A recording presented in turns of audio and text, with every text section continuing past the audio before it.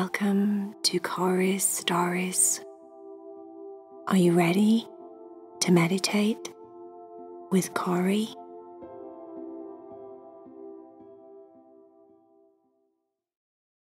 Hello, my little friends. I just wanted to take a quick minute before your meditation story to say hi and thank you, and I appreciate you very, very much. Thank you for listening to my stories. If you haven't done so already, please subscribe to the channel and like your meditation or your video if you liked it, and make sure to press the bell so that you get notified every time I bring out a new story. One last thing. If you love Heidi, Cherry and Vaya or Tucker and Leo stories, you can join the cat club or the dog club. Go to my Patreon link down below. I leave it there on every meditation. Talk to your parents or your guardians about whether you can join my Patreon group. Hope you have a wonderful time listening to my story. Bye. See you next time.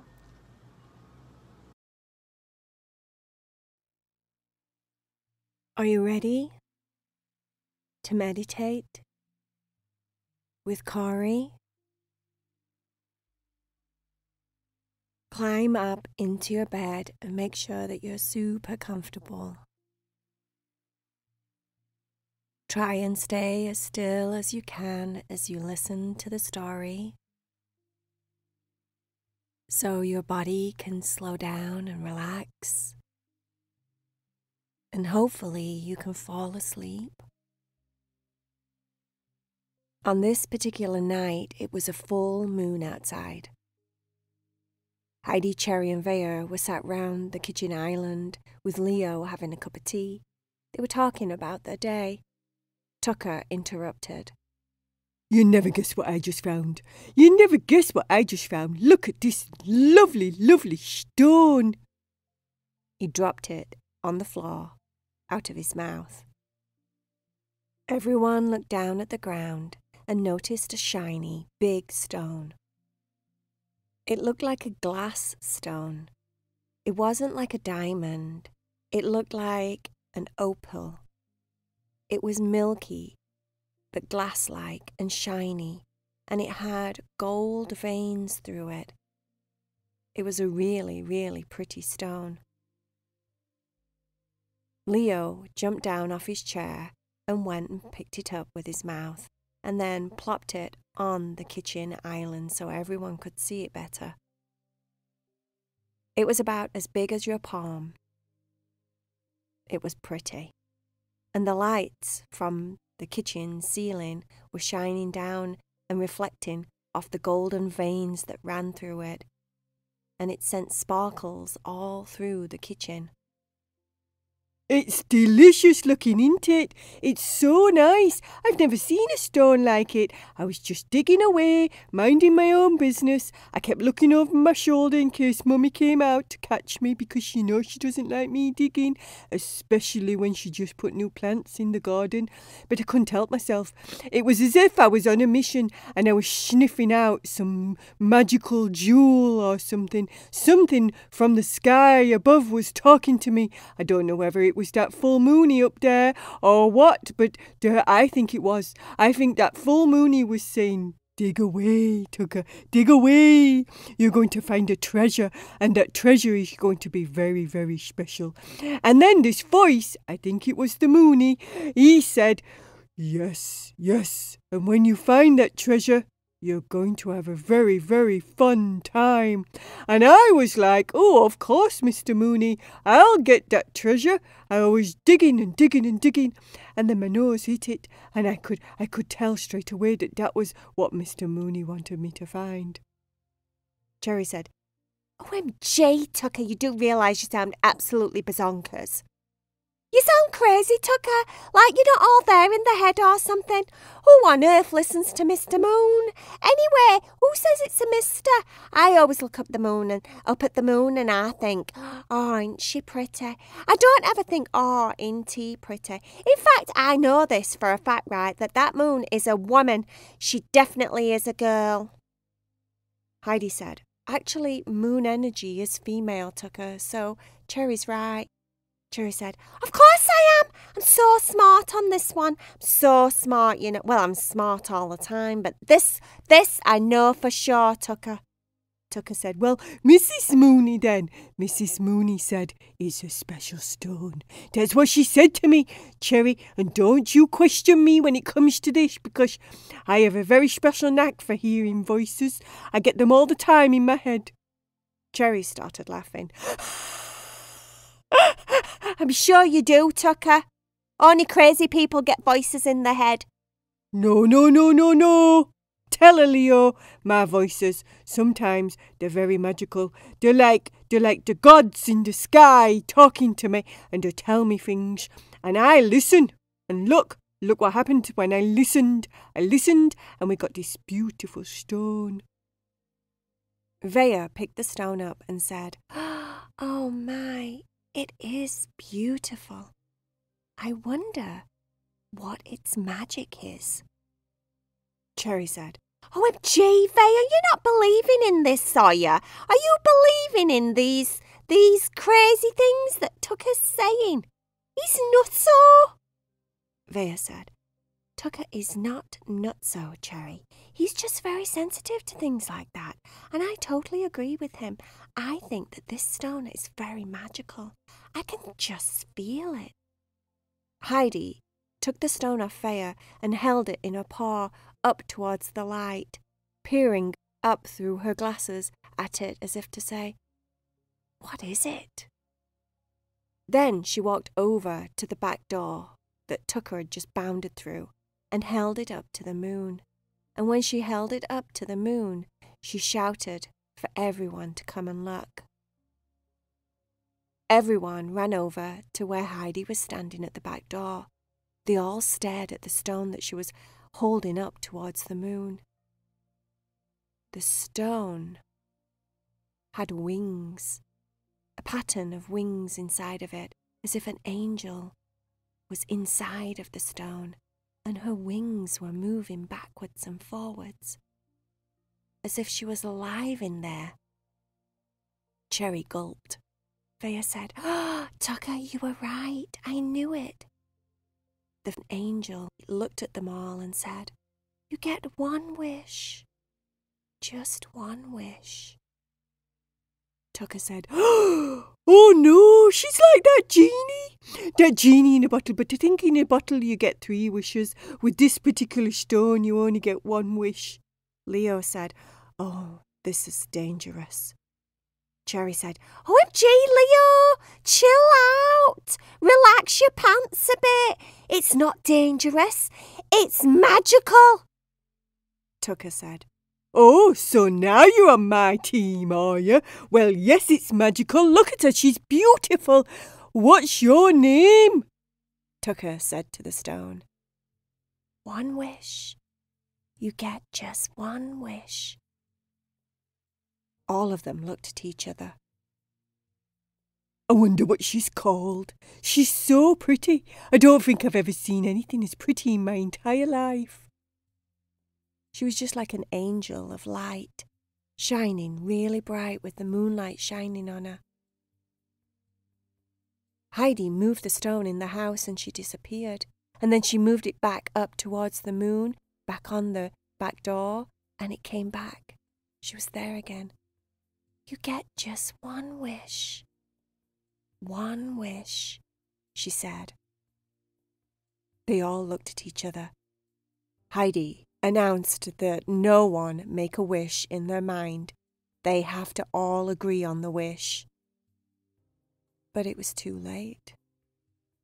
Leo, of all of them, instantly thought about what he would wish for. He was stood there, in jeans and a t-shirt. Cherry looked at Leo, gasped, and fell backwards. She fell into Vaya, and when she fell into Vaya, she turned around and felt Vaya's crinkly, crispy, net, puffy skirt that she wasn't wearing earlier. She looked up at Vaya, and Vaya had long blonde hair, and the prettiest blue eyes, and a tiny little girl nose and mouth. Her lips were pink, like rosebuds, and she smiled. "Oh my," Vaya said. "I'm a girl." Cherry looked down at her body instantly. She was a little bit taller than Vaya.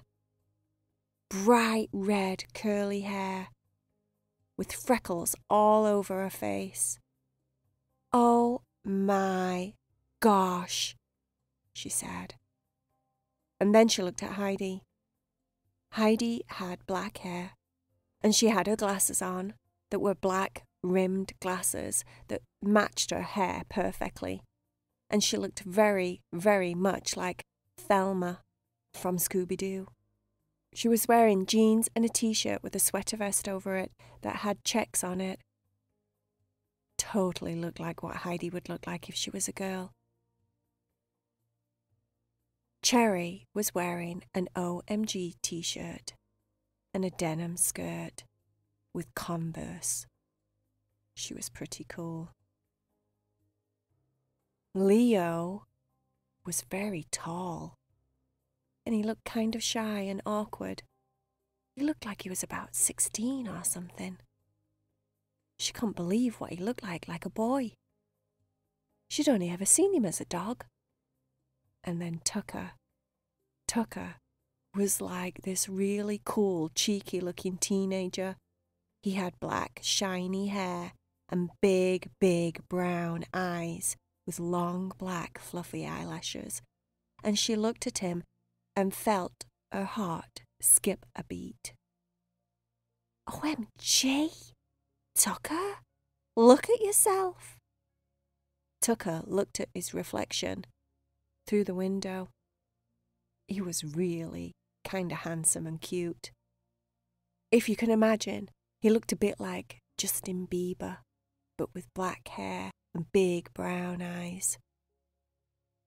He looked like he would be one of those really popular dudes at school. Cherry was very, very, very happy about being a human girl. "I don't know who it was that thought of this, but, oh, I love it," she said. They all sounded similar but a little bit different. They sounded like themselves, but they sounded like what they would sound like if they were actually human beings.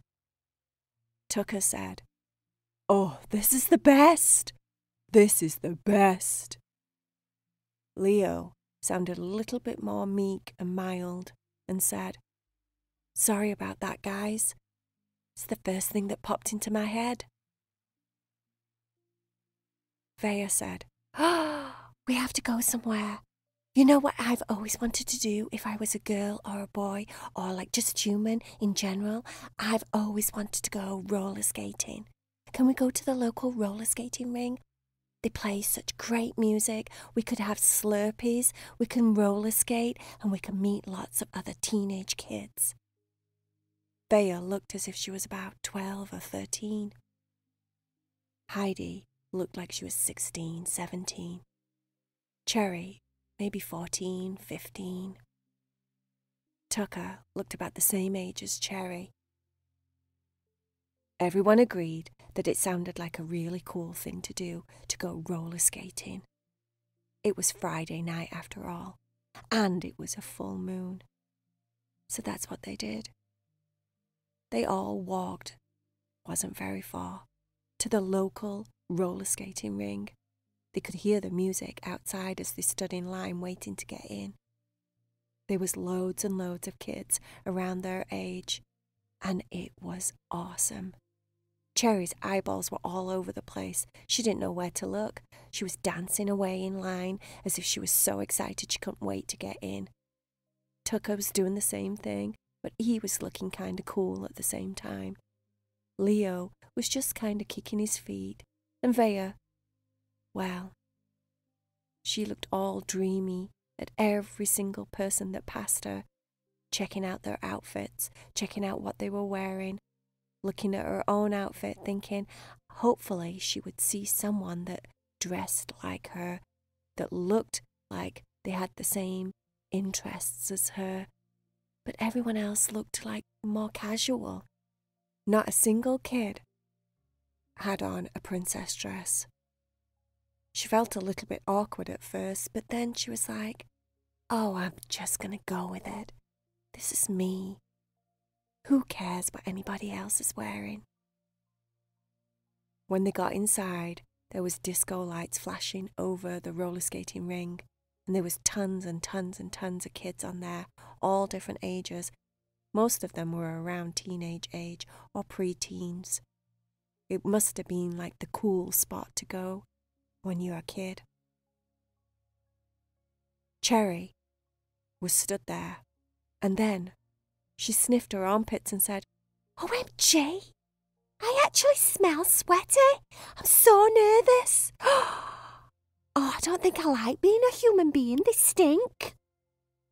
Heidi sniffed Cherry's armpit and said, oh gosh, maybe you should have showered. Cherry said, OMG, what am I going to do? Vaya had a bag with her that had perfume in it and deodorant, and she had a hairbrush, and she had a lipsil in there, and she also had a ponytail, some grips, and some nail polish remover in case she ruined her nails.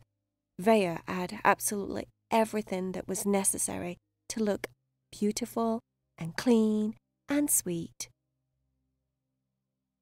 Cherry said, OMG, Vaya, trust you to be one of those girls that has absolutely everything that you always need. Actually, you're one of those that's a really good friend to have around, because I wouldn't have even thought about putting on deodorant. Vaya said, it's deodorant, not deodorant. Cherry said, shh, I'm trying to get used to being human. It's so darn weird. Oh no, she said. I think I need to pee. What do we do?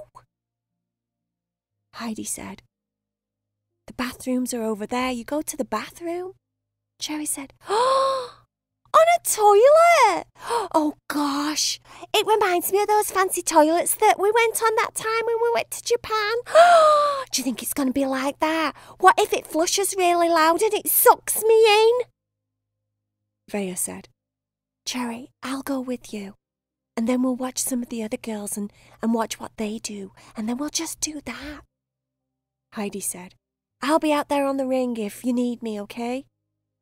Tucker and Leo followed Heidi onto the roller skating ring and started skating. Luckily, as kids, teenagers, pre-teenagers, just, human beings, they all could skate. Tucker found a bunch of girls and started skating with them. He was skating backwards and showing off. Leo looked at Tucker with envy as if to say, I wish I was that brave. Leo was not trying to talk to a bunch of girls.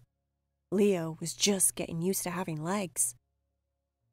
He noticed when he was putting on his roller skates that he had hairs on his legs.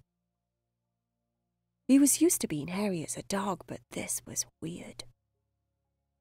Heidi noticed that even as a human, Leo was still kind of shy.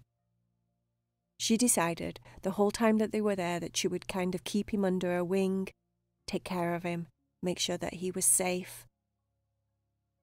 Tucker did not need any help. At one point, she noticed that Tucker was spinning and doing tricks, and all the girls were cheering and swooning around him. He kept flicking his long black hair and his long fluffy eyelashes, blinking, all cute. Cherry and Vaya, in the meantime, in the bathroom, had figured out how to pee on a toilet. They washed their hands because that's what everyone else was doing. Vaya put on some lipsil in the mirror. It was tinted with a little bit of pink colour, and it made her little rosebud lips even more pink. Cherry borrowed it and noticed that the pink did not go with her bright orange hair. She wiped it off with the back of her hand and decided to go natural. She liked her freckles, though. She had so many. Tons and tons and tons of freckles all over her face, on the back of her hands, on her arms, on her legs. They were everywhere. She liked them a lot. It made her feel like she was like a big giant cookie that had tons of chocolate chips all over it. So cool, she said, in the mirror. Vaya and Cherry eventually joined everyone else on the roller skating ring, and they had a really good night. Before everyone got chucked out of the place, Heidi, Cherry and Vaya, Tucker and Leo come back together and went over to where you could buy food.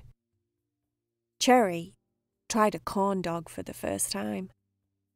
She loved it. She got mustard all over her face. Tucker said, Maybe it's not that cool that you kinda eat like that, Cherry, as a girl. Cherry looked at Tucker and said, Tucker, OMG, you're so weird as a boy.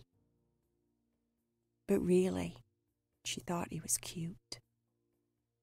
What Cherry didn't know was that Tucker thought Cherry was cute too. And then they all walked home with the corn dogs, the pizzas, the Slurpees, and everything that they bought from the food court before they left. The moon was shining bright down on them, and it was a warm, nice night.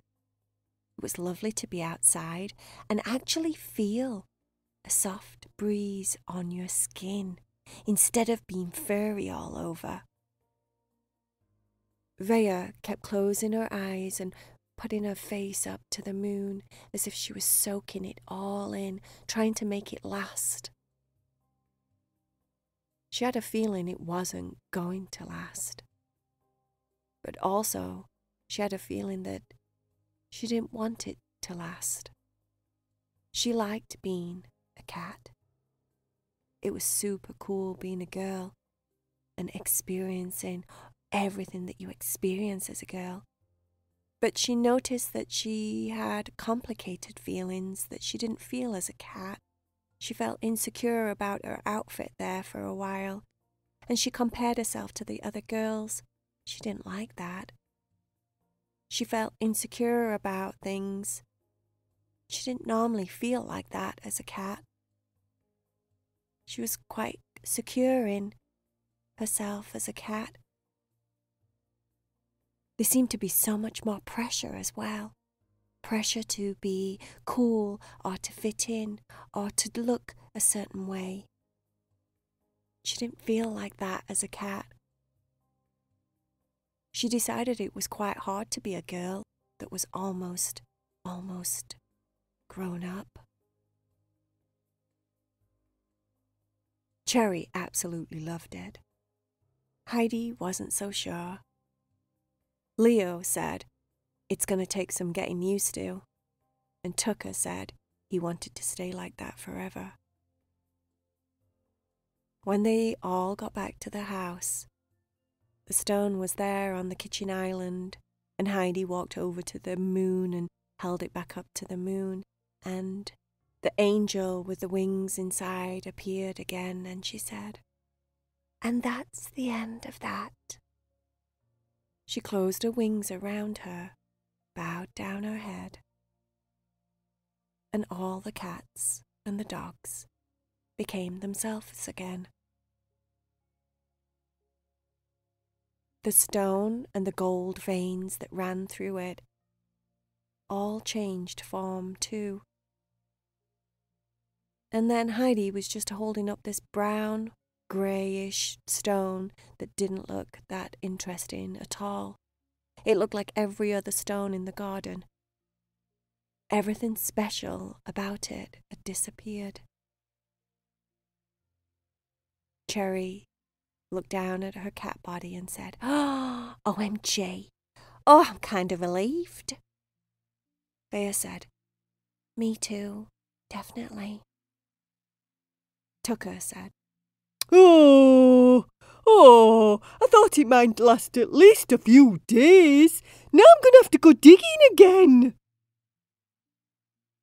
Leo walked over to his dog bed and laid down and didn't say anything.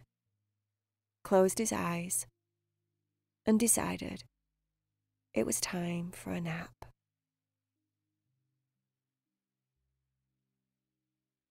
The end.